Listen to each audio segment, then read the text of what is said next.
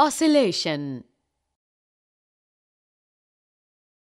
In this module, we will be learning about oscillatory motion in detail.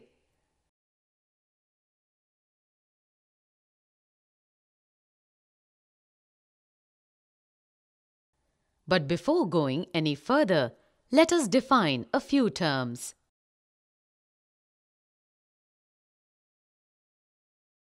Periodic motion. A motion which repeats itself after a fixed interval of time.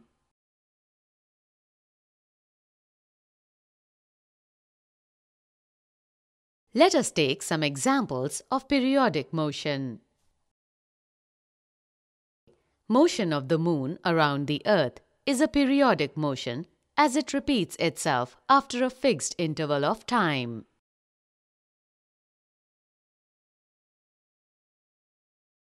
Motion of the hands of a clock is also a periodic motion as it repeats itself after a fixed interval of time.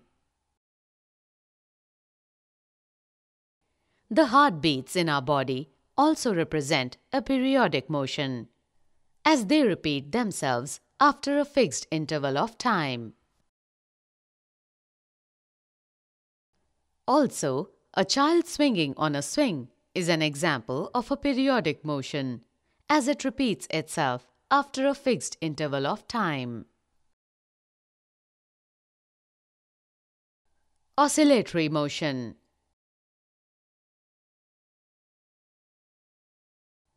A body in oscillatory motion moves to and fro about its mean position in a fixed time interval.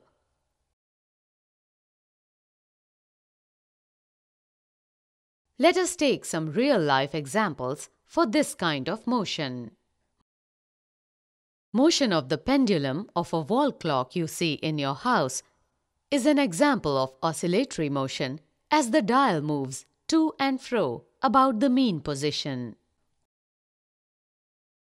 Also, the motion of a mass on a spring, when it is subject to the linear elastic restoring force, is also an oscillatory motion.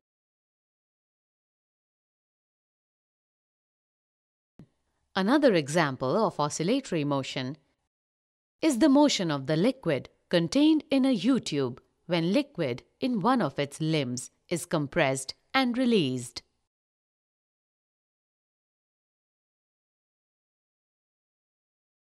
It is very important to understand that all oscillatory motions are periodic motions, but the vice versa is not true.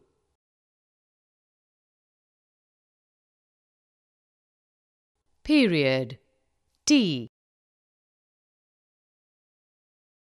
The smallest interval of time after which the motion is repeated is called its period.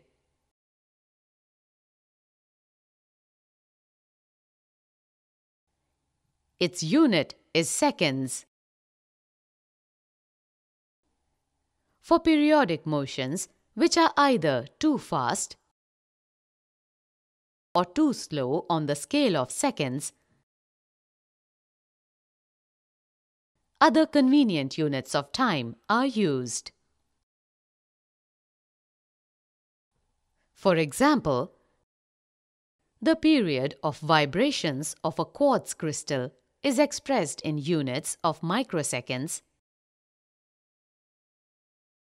that is 10 raised to the power minus 6 s, abbreviated as μs. On the other hand, the orbital period of the planet Mercury is 88 Earth days.